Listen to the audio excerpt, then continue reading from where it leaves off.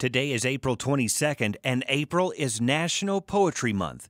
In celebration, the University of Arkansas Press, home of the Miller Williams Poetry Prize, is sponsoring the Poetry Minute on KUAF. Today we hear from Geoffrey reading Variations for Two Pianos by Donald Justice. Variations for Two Pianos by Donald Justice. For Thomas Higgins, pianist. There is no music now in all Arkansas. Higgins is gone, taking both his pianos. Movers dismantled the instruments, away sped the vans. The first detour untuned the strings. There is no music now in all Arkansas. Up Main Street, past the cold shop fronts of Conway, the brash, self-important brick of the college, Higgins is gone, taking both his pianos. Warm evenings, the windows open, he would play something of Mozart's for his pupils, the birds. There is no music now in all Arkansas. How shall the mockingbird mend her trill, the jay, his eccentric attack, lacking a teacher?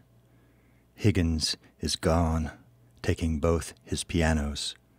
There is no music now in all Arkansas. It went to this piece pretty quickly just because it's one of my favorite Arkansas poems. It's not really about Arkansas, but it has Arkansas in the refrain. So it was one of the first few that came to mind. Donald Justice he's actually from South Georgia. He taught for many decades in Iowa and Florida. He died a few years ago.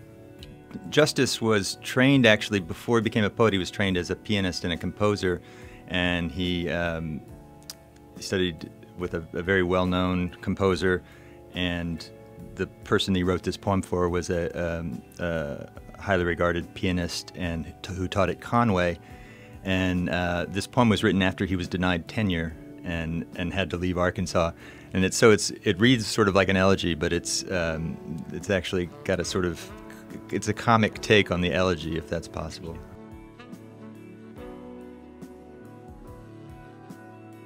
Variations for Two Pianos is a poem by Donald Justice. Geoffrey teaches poetry and translation in the Graduate Creative Writing program at the U of A. Join us each day this month for the latest Poetry Minute, sponsored by the U of A Press on KUAF. Look for archived minutes at KUAF.com. Join us for tomorrow's Poetry Minute, as our featured reader will be Elizabeth Quinn.